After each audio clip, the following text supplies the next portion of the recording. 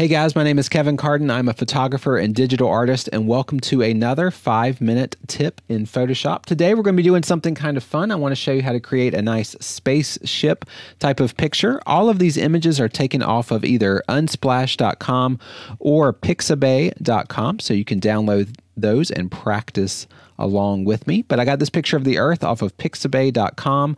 I'm just going to go ahead and fill that background to black to fill the entire frame. Then I'm going to get a new layer, a new group, and I'm going to call this one Stars, and I'm going to change this blend mode to Lighten. And then I'm going to get a picture of stars. Again, this is off of pixabay.com, and I'm going to fill this background with these nice blue stars here. And so I may have to duplicate it and do 2 of these, but I'm going to go ahead and put both of these layers inside of this group that says Lighten and fill the background with some space.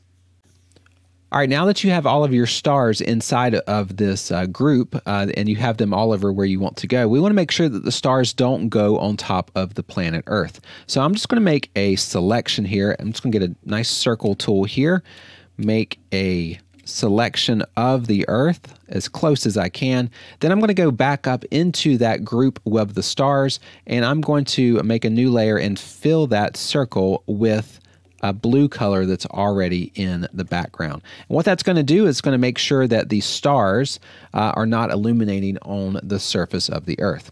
Then what I'm going to do is I'm going to make a new layer on top of everything. Go ahead and control click that circle that you made earlier, and we just want to make sure that the bottom of the Earth is a little bit lighter. So I'm just going to get a nice little blue color, paint on the bottom part of the Earth, kind of give it like a little atmospheric glow here, and then change that blend mode to screen. Now that you have the Earth in the background where you want it to go, you can also make adjustments to where the Earth is at. If you want to move the Earth in the scene, just make sure you can control click the Earth, the little circle that we drew inside of that group, and then also control click that glow that we drew on the bottom, and then you can move the Earth to wherever you need it to go. But once you have it exactly where you want it to go, we need to add the rocket to the scene. And so if you go to unsplash.com, there is a picture of the SpaceX rocket launch, which is pretty cool. You are going to have to mask it out though. So we're going to have to make a layer mask and just start painting out different parts of the scene. And so you can use the quick select tool to select the clouds, or you can use the pen tool, or you can just manually, brush these things out and really zoom in and, erase the sky and erase these trees and stuff like that. But I'll go ahead and remove those, and then we'll move on to the next part of this. All right, after you have cut out all of the smoke and the sky and the trees and the rocket and everything, and it took a few minutes, probably took about 5 to 10 minutes for me to cut all of that out. But once you have that, what we want to do is start warping this so it fits on the planet Earth. So I'm going to go ahead and make a copy. Control J makes a copy.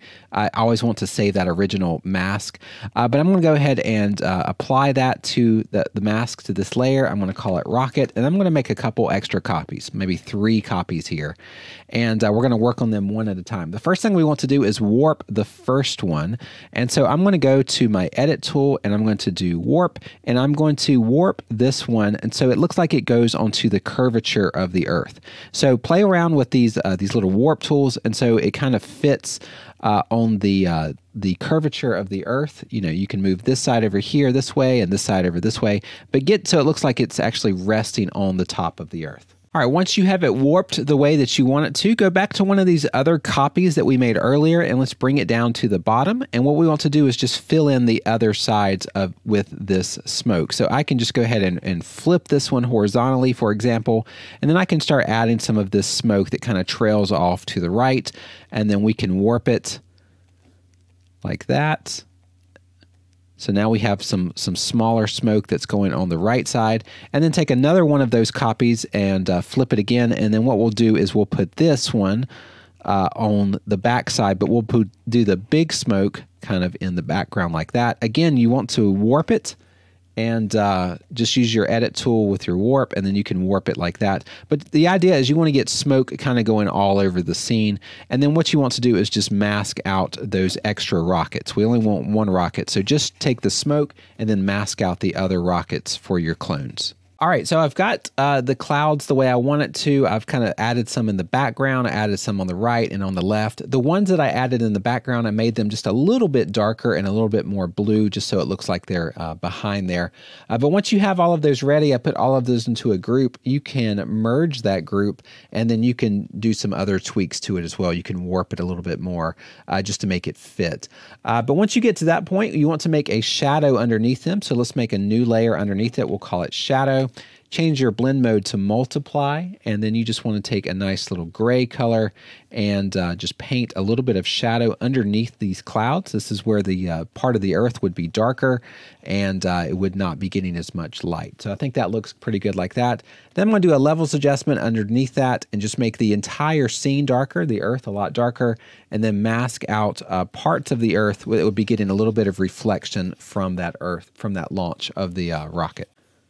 All right, now that you've got to this point, the brightest part of your image is the rocket and the fire out of the rocket, and the darkest part of the image is the background. So that's good. That's what we want. But we want to make that rocket just a little bit brighter.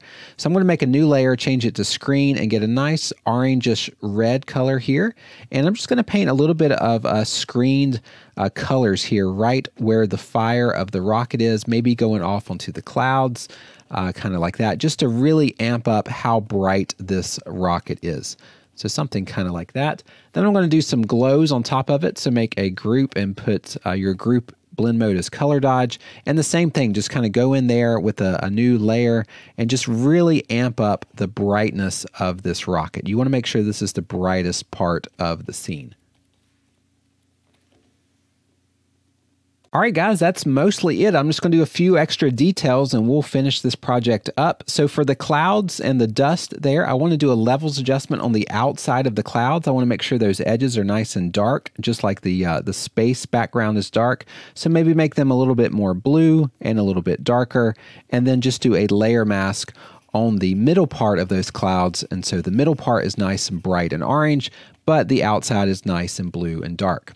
Then I would go up to that color dodge group that we had earlier, and then I'm just going to get our earth circle that we drew, control click that, bring that up to your color dodge, and then we're just going to paint a little bit of blue down here at the bottom of the earth, just to amp up that nice blue color on the atmosphere below. And that really, complements the warm colors on top with the blue colors on the bottom. But guys, that's pretty much all I've got for today, and I hope that you enjoyed this quick 5-minute tutorial.